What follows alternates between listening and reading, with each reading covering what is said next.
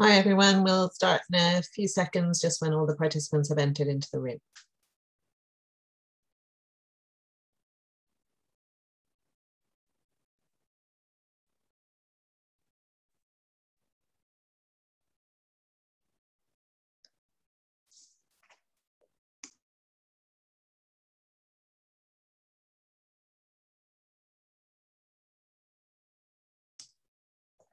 Okay, welcome everyone to our second session of the day of our second day of Teach E-Conference.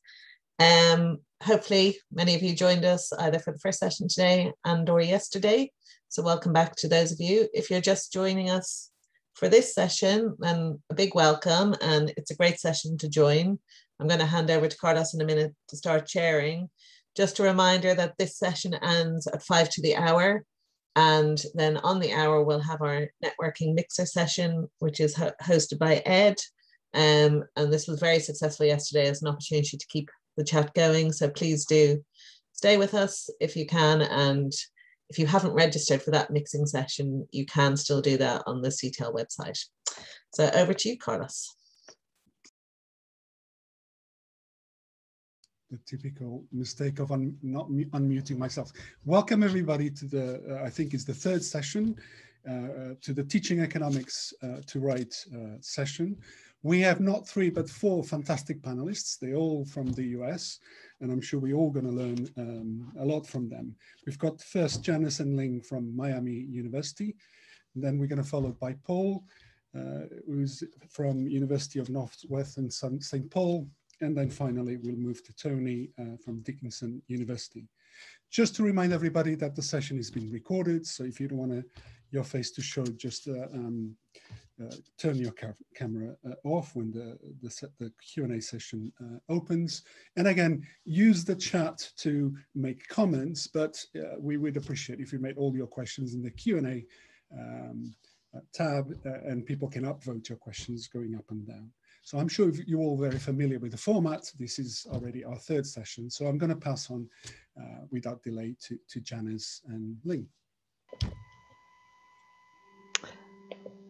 Good morning to all of you in the US, maybe good afternoon to others of you. Bear with me a minute while I start screen sharing.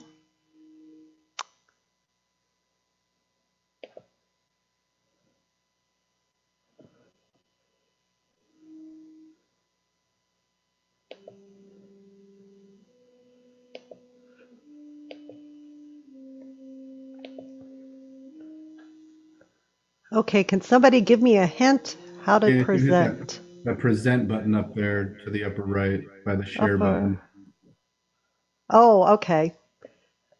It was covered because I'm trying to look at the questions while I do it. Thank you.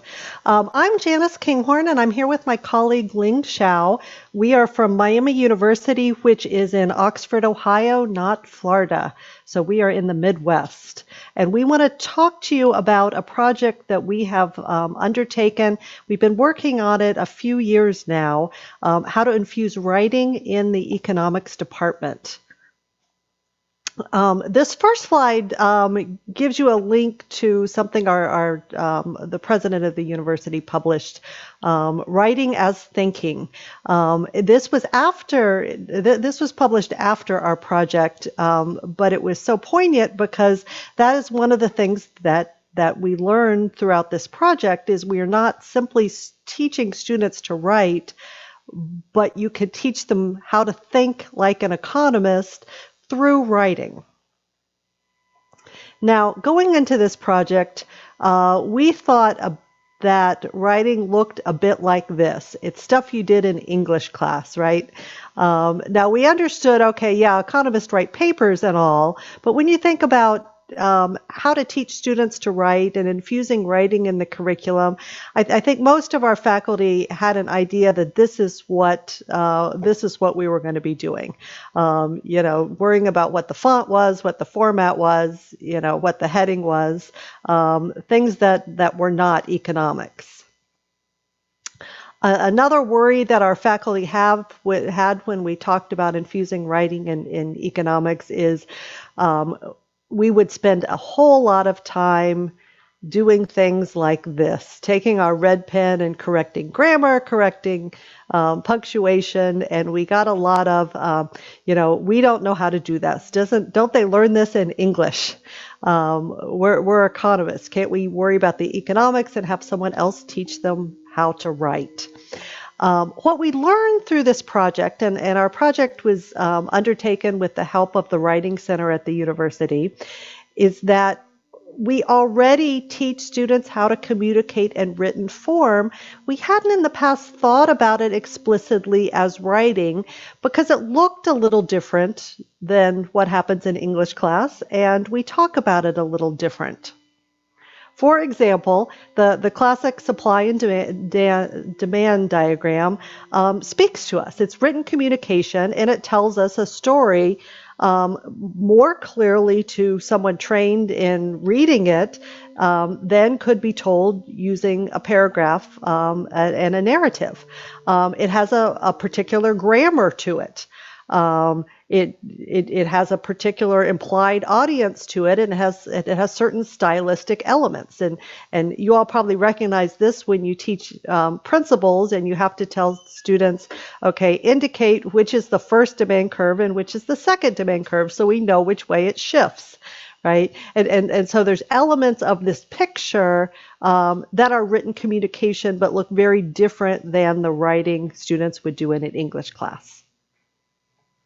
Another example of a form of writing you might see in an economics class but not an English class. Tables, figures, diagrams, of course, we use them to clearly communicate. And in class, we have a lot of emphasis on how to properly use these tools. We just never previously thought about them as teaching students to write. Another example. This is something that would be understandable to someone trained in economics because we understand the conventions. We know how to read this.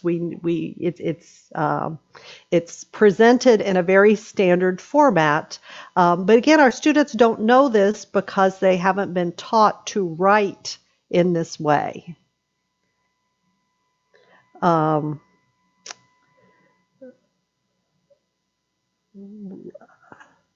Let's see.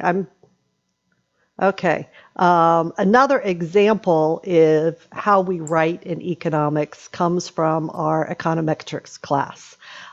This was a really interesting project one of our faculty came up with, using econometrics to help decide which college to apply to. It required standard econometrics and an empirical analysis, yet it resulted in a letter to a general audience, to somebody that doesn't understand the details of econometrics and needed a particular result. So it was a writing project our econometrics faculty came up with. This example comes from intermediate microeconomics. It's a standard problem like many of us do in principles and intermediate theory, but the difference here is the emphasis on it had to be clearly written. Students had to explain why. It wasn't good enough to simply solve the problem, but there was an emphasis on writing to explain. Again, writing as thinking. Here's another example. A true-false question can go beyond true-false to explain your answer and explaining how economists would write to explain. Write with evidence, and that evidence generally takes the form of economic logic explained in words, graphs, or mathematical argument. So an emphasis on how we communicate. Ling, I'll stop sharing and you want to take over some more examples? Sure, thanks, Janice. Let me share my screen.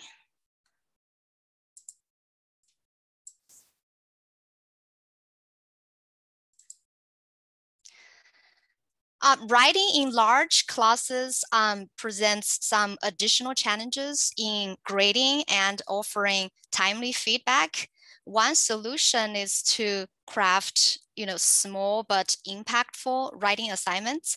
Another solution is we can break up a big end of semester project into smaller chunks to be completed throughout the semester. So our faculty has used assignments such as macro forecasting game and country report project, and online discussions such as this one on Uber to encourage economic writing and thinking in large enrollment classes. Okay, and next, Janice, she will be again talking about some more specific lessons that we have learned from teaching writing in economics. Janice, okay, back to you again.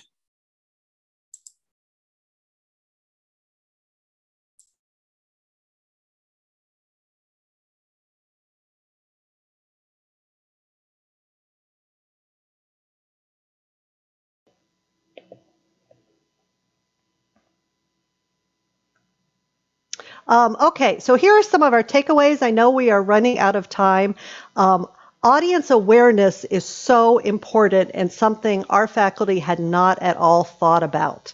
That in every assignment, it is so important that the student understands what is their intended audience, why is it important, why is this piece of writing important for their intended audience, and what is the level of background the intended audience has, because of course that would dictate how technical it is.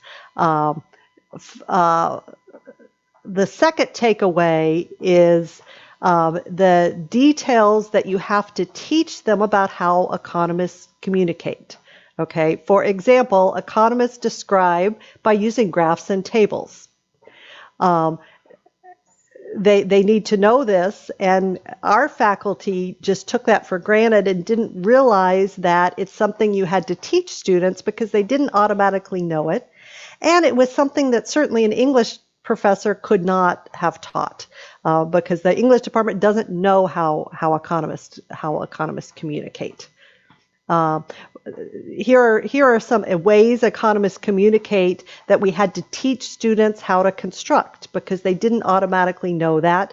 There wasn't another department that taught how to construct tables that spoke like these do.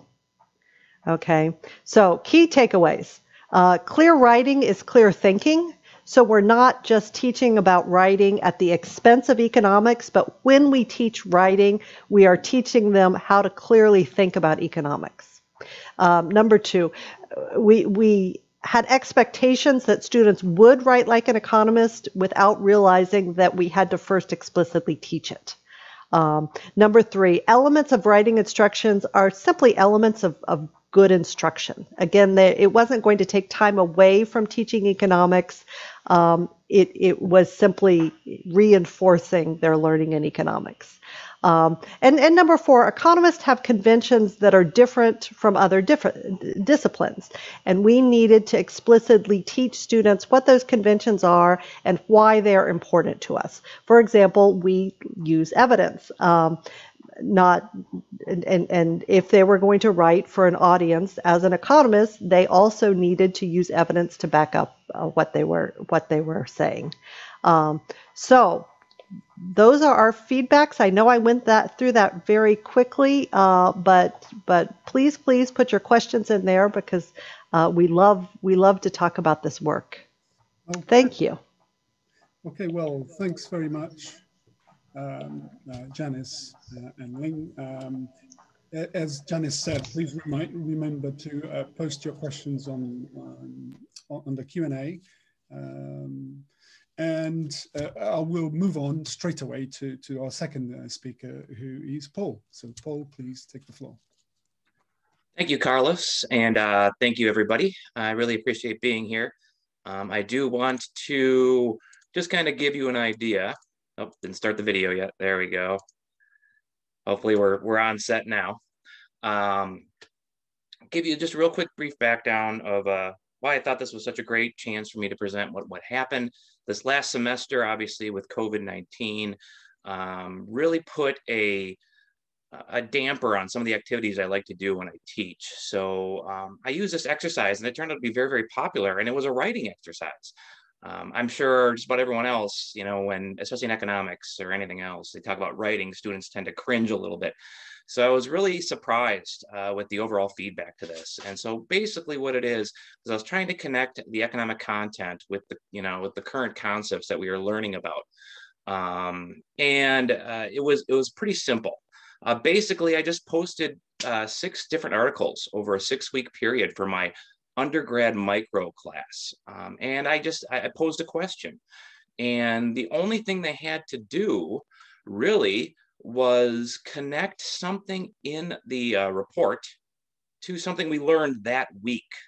Now, this is a, you know, economics 101 class, so to speak. So, you know, I realized that the students probably didn't have a ton to say, but they should have had at least something they could kind of pull out of the textbook and see for themselves.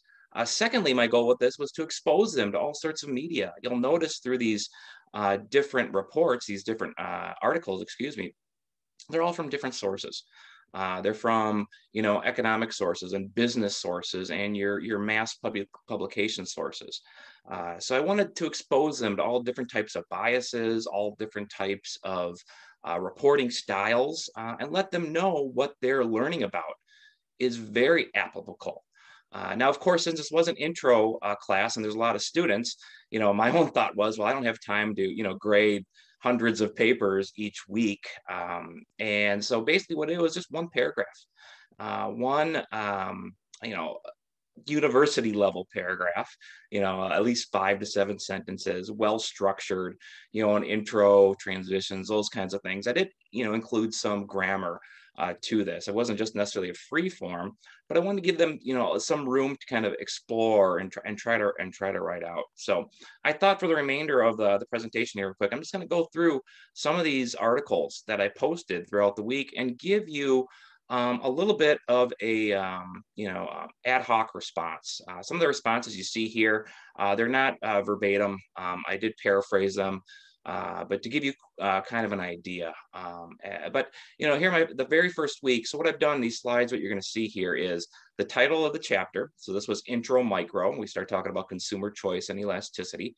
The question I posed, and then, you know, just a response or two that I got from these questions. Now, this article, I'm not necessarily going to go into much because you're going to see this article again. But basically, this is about the fact that economists have started talking about this food desert, especially in the rural areas, where the grocers back in the, you know, in the 1950s were kind of pushed out by the Walmarts and the large grocers in the 60s and 70s and 80s. And now we're seeing these large grocers actually leave some of these areas.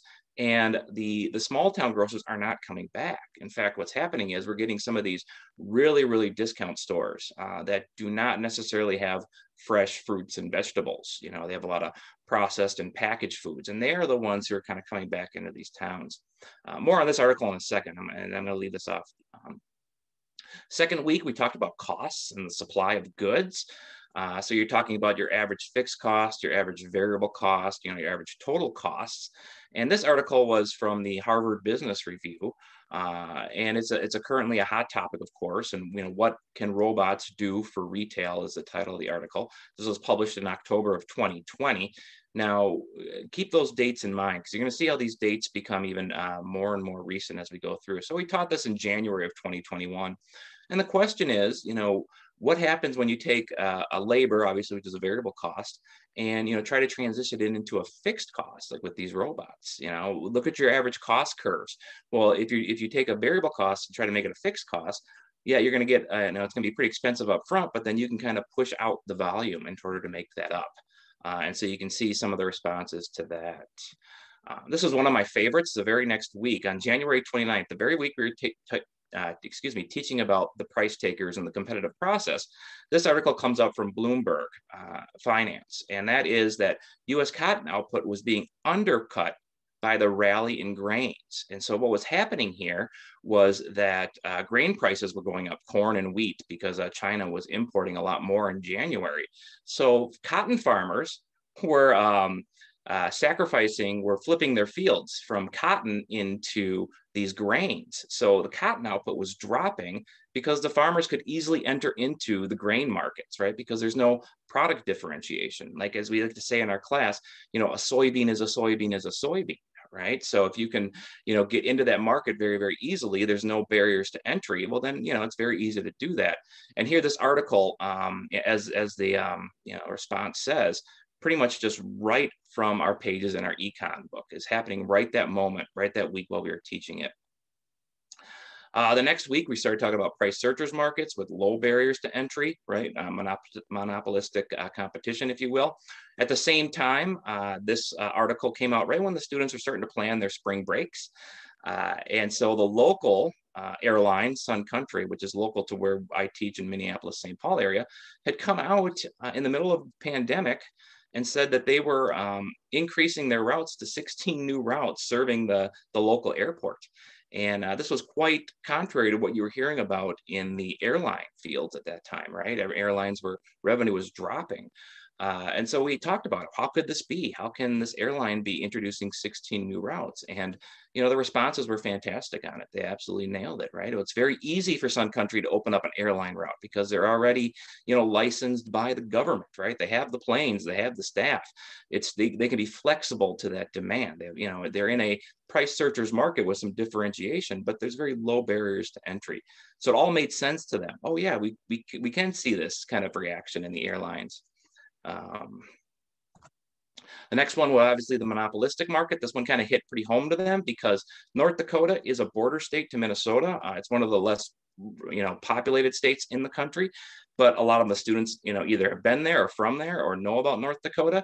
And here you have this article about North Dakota, Apple and Google, which the students are very familiar with, and in the New York Times, happening the very week we're talking about it.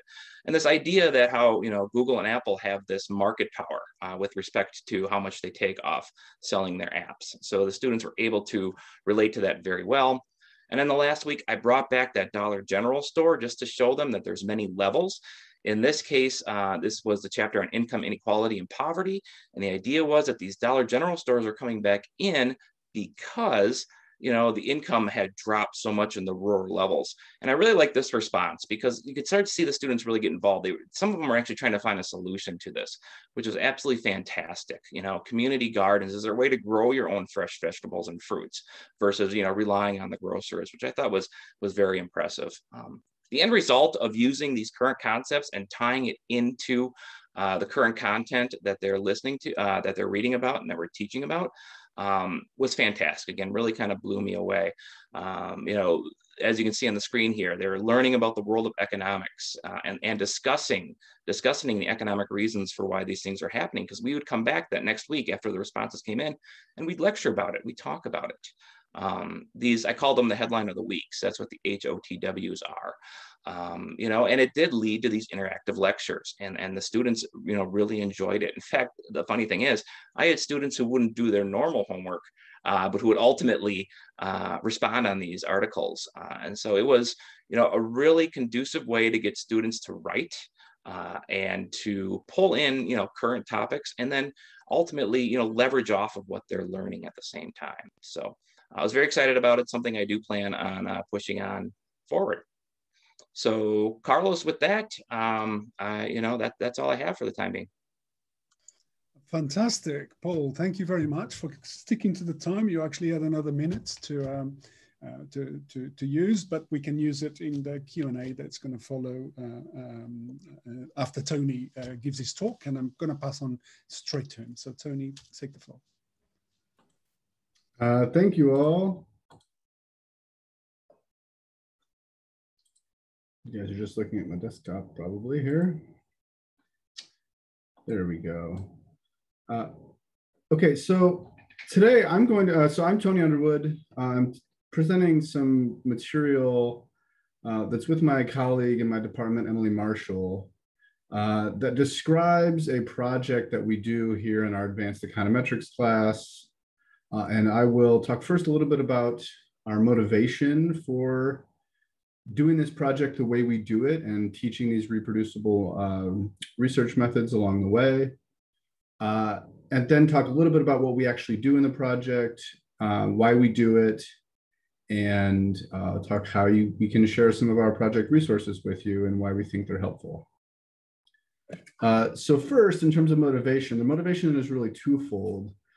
Our first motivation comes from that actually doing economic research is one of the best ways to get students to understand how to think like an economist. And as we heard from Janice earlier, part of thinking like an economist is learning how to write like an economist. And as many of you have mentioned in the chat, we do have these disciplinary conventions that do differ based on what audience we are reading, what audience will be reading this content. So we know that economic research itself has become increasingly empirical, and that when you're doing empirical research, both the American Statistical Association and says that you have a responsibility, an ethical responsibility to promote the sharing of data and methods and make this documentation for replication available. As many of you probably know, the American Economic Association recently appointed its first data editor and ramped up requirements for reproducibility and data availability. So that was our first motivation, that doing economic research is important, and that research is becoming increasingly empirical and needs to be more transparent. The second motivation, as many of you suggested already, is that writing helps students learn, in particular writing how we use writing in our discipline to promote learning. And so there is some evidence of this in the teaching literature. And what McGoldrick pointed out over 10 years ago was that while many economics departments have formal writing requirements, it's not that common for departments to offer courses dedicated to the research process or offer explicitly what we would consider research methods courses that are teaching the process of research and writing in economics. So that's what ultimately led us to develop a kind of process-oriented approach to teaching writing and to teaching econometrics in this course. So that leads us to our learning objectives, right? The big one, be able to conduct this applied empirical research. I will put these up here, and I will try not to read them completely, but we use Stata. You, of course, could use whatever statistical software you wanted in this project. But they need to learn Stata, some data management skills and coding practices for reproducibility. They do know how to put their research question in the context of the existing literature through a literature review. One of the things I won't have time to talk about here is that we spend a lot of time talking about the purpose and structure of a literature review in economics, which is, I think, markedly different than how it's used in other disciplines. And then, of course, how to pull all of that together into a well-developed research paper. The big thing here is on doing, right? They're having to do this. And the way we structured this process to facilitate students actually being successful in this endeavor was by sequencing the project, as I'll talk more about in a second, and requiring this replication documentation, right? And the idea here is to slow students down in a good way. What we had, before we kind of overhauled this project and implemented this reproducible structure, what we saw both in the context of an empirical project for econometrics and in writing more generally is that students are just in a really, really big hurry to get to the final product, right? There's this rush, I always called it the rush to regress, right? They want to get to that regression, they want to get the data in, they want to run the regression, they want to get to that final paper, right? And in doing so, a lot of errors can be made, and you lose a lot, and the papers themselves ended up being underdeveloped. So having these reproducible requirements and having the progress sequenced really helps in this regard. So what we do to make this possible is we have really detailed prompts at each phase. Yes, this is super time consuming. There's a high fixed cost, but a lower marginal cost because you have these rubrics to help you provide feedback along the way. And of course, that's one of the reasons we're doing this. And I'm here today is that we are making all these available to you. So as I said, why we do this way, they focus too much on the product. By redirecting their focus to the process, we end up improving the final product. And so they learn to teach research and writing as a recursive process, kind of a tool of discovery, that it's not a linear thing. You start the paper, you finish the paper. That research itself is a learning experience. And this is how most economists actually operate in our own research. Okay, so as I said, we do this through sequencing with detailed prompt and requiring that replication documentation. Here's the replication folder we require. This is an adaptation of the TIER protocol put together by Project TIER out of Haverford College. They have an original data folder, an analysis data folder, a command files folder, and a documents folder. And over the course of the semester, we can talk more about this in the Q&A perhaps, but what we do is have a shared folder and students upload components of this project over the course of the semester in what amounts to basically 7 different phases over the course of a 15-week semester, 16-week semester. This is how that ends up looking. So early on, they get their formal structure set up and where they're going to be saving their work. They develop an annotated bibliography, they develop a research question, and you can see then the different tasks as we progress through the semester: a proposal, a metadata guide, a literature review, their data and methods section, the results section, and then of course pulling it all together at the end with the final project folder, which includes the final paper, a README file, and all of the other documentation necessary so that I, in grading it, can click through their do files, execute them all, and reproduce the regressions and the results that they've developed. Okay, so finally, well here, just because I think this is a fun figure, the idea of this paper was to keep them here, right? This is what we call the recursive part of the project, right? And slowing them down in processing their data, finding sources and analyzing them, developing the research question, and developing a literature review and a data and methods section that are derived from both what the existing literature says and what data availability constraints mandate. Before they get to estimating that final model, and they push to then for the project becoming linear, developing those conclusions and writing the final paper. That's the idea, kind of keep them in that early recursive space longer so that the ideas and the analysis that they develop are more thoughtful by the end. Okay, so one important component to this is that the students cannot view these different phases and these different deadlines as drafts. So we do grade each of these final components. This is kind of how this is written in my syllabus for the class. What you'll notice firstly is that this is a big deal of the course, right? I do teach content in here. We're teaching advanced econometric methods in this course. They have other workshops and homeworks, but this project makes up nearly half of their course grade, 45% of the course grade. That 45% is allocated across these 7 different components. The actual final product, the research paper and the final project folder is only 20% of their grade. Thanks, Carlos. I'm wrapping up here. So what we do is we use rubrics, which personally, I resisted using for a long time, but they do make things more straightforward. They make our expectations transparent to the students. And it means that our feedback is coordinated with some of the practice activities we do, which are embedded in some of our workshops and homeworks over the course of this semester. Okay, so finally, as I said, the prompts and rubrics I've made available online. I'm actually due to update them with the most recent versions soon. They're adaptable.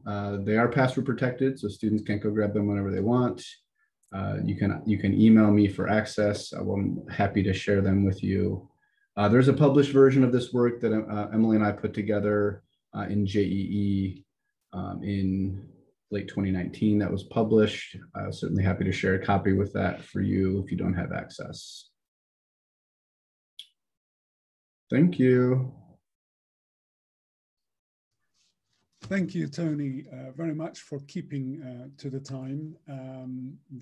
It's been really, really fantastic presentations.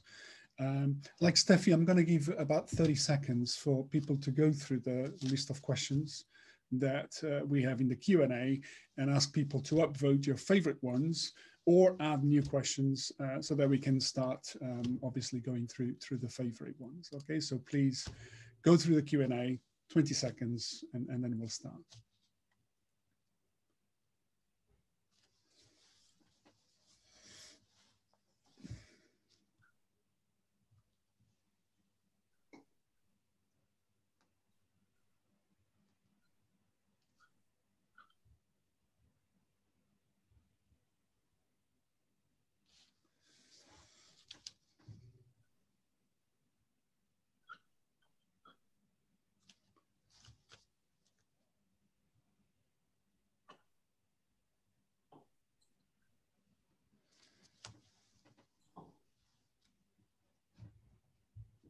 Okay, so we can still see the ranking keeping changing, but I think we can start. The winner question is to Ling.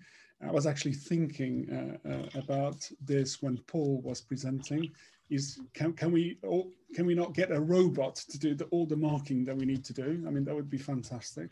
But Ling, how do you grade hundreds of written assignments in large lecture courses?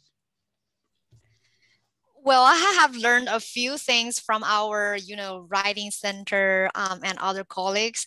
I think one way is I always like to break students into groups and especially in pairs, because that way they get to work with other students, but I can minimize like the free writing problem. So if you break students in pairs, that cuts down your grading by half. And also another trick is, like Paul mentioned, I give short writing assignments so that I can grade them very quickly just by glancing them. And another technique is, with the online learning management system, I choose to give feedback, like kind of personal feedback about a portion of student submissions each week. So I don't have time to give feedbacks on every submission each week. I may rotate each week. Say I do maybe 10% of the students this week, and the next week I move on to the next group of submissions. So that way students feel like, the writing that they do really matters, and they get some personal and timely feedback for their writing and other assignments. Okay, well, thank you very much. Next, we have a question again from Douglas. I think it was the previous one. Do you give students individual feedback on their weekly question that you set, Paul? Do you use a rubric, basically? Sure. No, not necessarily. I do give them feedback. As Ling pointed out, you can kind of get through these 5 to 7 sentences pretty easily. Most of the feedback is great job, I like this point. The only rubric was that they needed to connect a concept in the article to something we learned. And so I let them know that, obviously I've read these articles. There's something in here, at least one thing in here that I think you can connect. And we tend to, lead into it a little bit, but I leave it wide open. If there is something else that they can connect that I didn't think about, they get full credit. And I had that happen a few times, and that's what kind of made it fun on my end. It's like, wow, yeah, I didn't think about that. Yeah, no, that makes sense. So the only rubric was they needed to connect a concept, whether it was income and elasticity, whether it was average variable cost, whatever was in that week's content, they needed to connect. Okay, great. Thank you, Paul. Now we've got a question from Clodagh to all panelists. I'm going to start with Tony because we haven't heard from him yet. When you think about teaching economists to write, do you specify who they should think the reader is?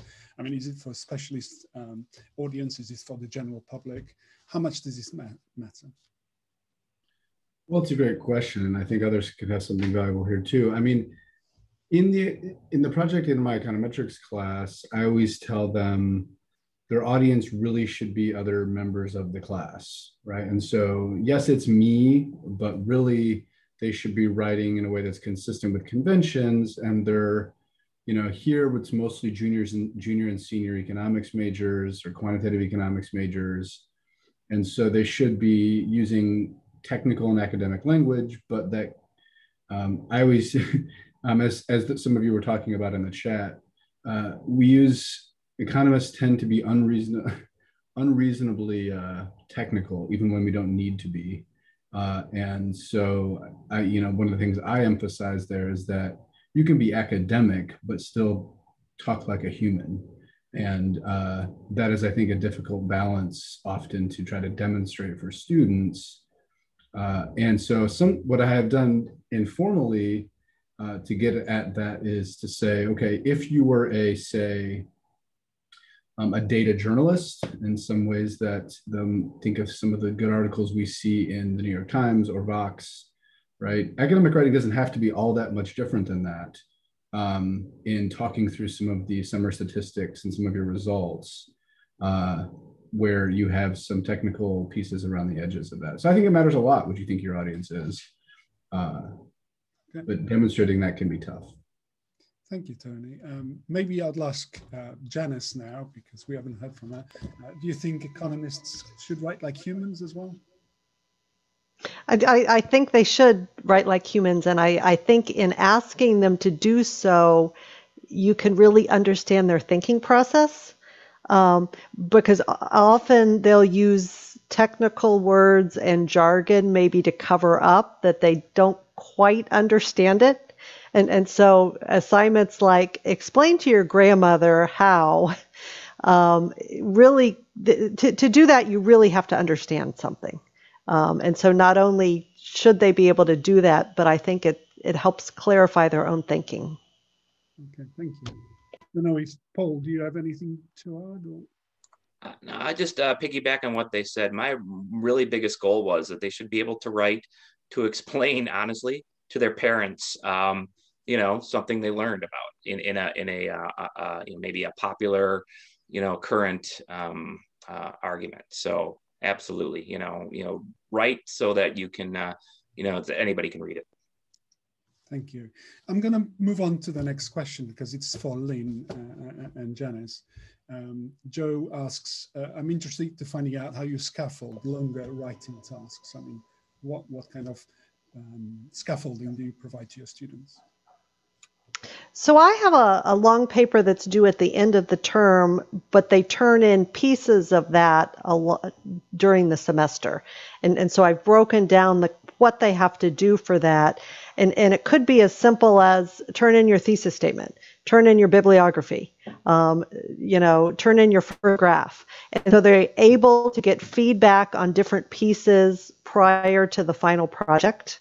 Not only does this improve their final project, but to the question we had earlier, it makes your grading easier.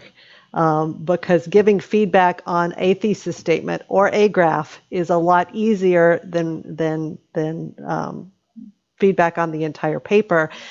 And you get better quality work.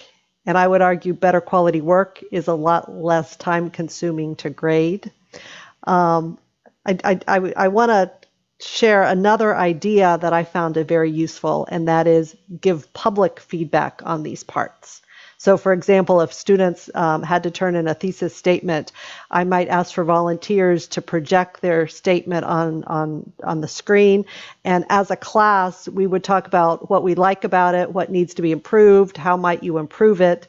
So that's another way to save some time, so you don't necessarily have to give feedback to every individual student, but they're learning how to improve their own work because you're giving this public feedback.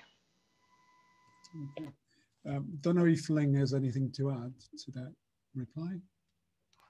Oh, I totally echo what Janice just mentioned. And I also like Tony's presentation on how, at different levels of teaching econ courses, it's a good practice to scaffold a final end project into actionable smaller steps throughout the semester. So, if you assign students to do presentations at the end of the semester, it's better to ask them to make preps throughout the semester instead of waiting for the project, for the presentation in the end. Because oftentimes I find, especially in like the courses I teach, which is 300 level elective courses, students, they tend to wait kind of until the last minute to do the project or presentation if it's assigned to to happen at the end of the semester. So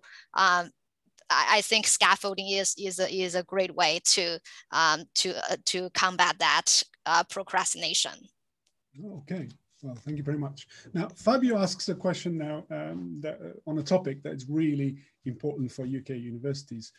How can we address inclusivity in teaching writing when we have classes with high proportion of non-native speakers with very different levels of proficiency?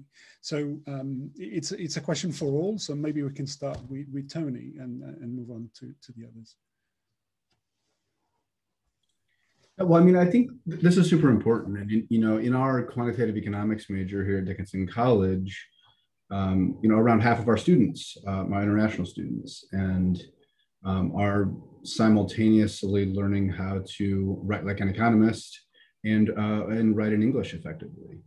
And it's a very real concern. And it's in part why I believe teaching the conventions of the discipline and styles of writing like humans, but also in an academic way, is super important both for native speakers and non-native speakers. I think there are some common errors that both students of all backgrounds, I think, get settled into, bad habits almost. And some of that comes from some of the early writing I think they're doing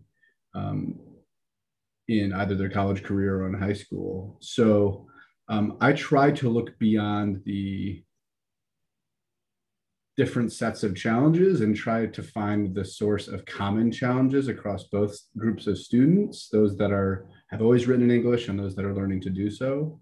Because I think some of the best practices are universal. And so if you can get them to understand, here's what tends to work and why, say in talking about your results, writing a good summary of a regression results table, I think that is readable, but also somewhat technical, goes a long way of just understanding best practices for writing in English more broadly. So I don't know, that's how I've tended to approach that. Very good answer. Paul, do you have anything you'd like to add, or do your university deals with it differently? I'll just, from my perspective and from, the topic of what we talked about, I did mention that, I tried to personally find as many sources of different articles that I could. You might have noticed, Bloomberg is a finance, capital markets resource. Obviously, New York Times is a mass media. That first article I showed was from Civil Eats, which is a very small publication. And so, in order to, what we do when we review these articles after they submitted their assignments, we try to talk about and maybe discover some of the biases that these reporters may or may not have. But also, we try to figure out who their real audience was and, how they chose their writing style to that.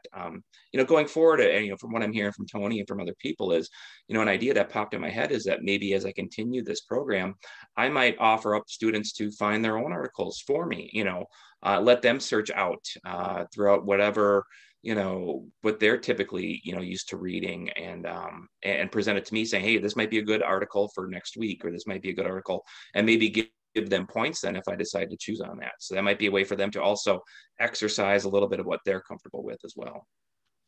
Thank you. So maybe I'll move on to Janice and ask a slightly different related question.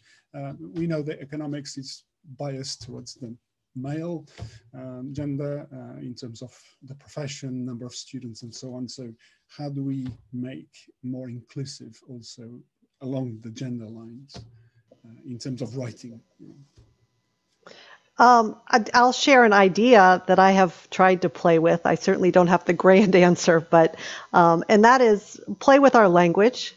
You know, when you write, even when you write multiple choice questions, play with, you know, gender neutral words, you know, examples of maybe non-traditional relationships. Just kind of normatize. You know, non-traditional roles and language, and I've just begun trying to do that in, you know, my own speaking and my exam questions and how I write about things, and see where it goes. I have a paper where they have to write to an ambassador of a country, and I use the pronoun she when I'm referring to the audience. And so it could be something as simple as that, where perhaps people might see themselves represented in a way that they wouldn't otherwise. Ling, do you have anything to add? No. Okay. Well, let's move to the next question. It's from Gina Peters, and it's for Paul. And it's basically asking, do you have a source that aggregates and sends you economics relevant articles, or are you actually doing the searching yourself? Right. In all honesty, I'm doing a lot of search myself. Prior to my stint here in academia, I was a market economist and interest rate strategist at a local national broker dealer. And in that period, you know, I got used to reading everything from what the Fed was published, the Federal Reserve was publishing, you know, all the way down to anything in popular culture and all things in between, in order to kind of put everything together. One thing I did find that was helpful, though, as a starting point. So long story short, you know, I know the routes that I want to take, but I did started going to Google News and going to their business section, because I found that they do a decent job of trying to aggregate a lot of information. So it puts a lot of articles in front of me, but I also have a lot of my own professional sources that I use as well. Great question. Great, thanks very much. Now, Paul, the next question is for you as Carlos, I think we probably need to draw a line under it in about 10 seconds. So if the question's quick, that would be fine. But... Well, I'll pass on to Clodagh then, if we're running out of time. Clodagh wants to thank you. The audience, so. Sorry to rudely interrupt. I know that there's lots of questions still to get through, but we do want to give people a little break before the mixer session. Thank you to all our speakers and to Carlos for chairing. You can see from the chat that we're all quite passionate about this. As an Irish person, I like to always speak proper English, which seems to be the theme of the end of the chat. Big thank you to our student support, Ian and Yasmin, and to the student partners who worked on the asynchronous material, which is still all available on our website. Huge thank you to Maddie for organising us all. Just two reminders. One is that we are moving into our mixer session with Ed, which you will have a separate link for. Tomorrow you'll get a feedback form about this session, so please do take the time to fill that in. And then, as we mentioned already in the chat, all the questions, all the chat will be collated together into a document that will be shared when everyone's had a chance to feed into it. So have yourself a little break, and hope to join us in the networking session in about 5 minutes. Thank you everyone again.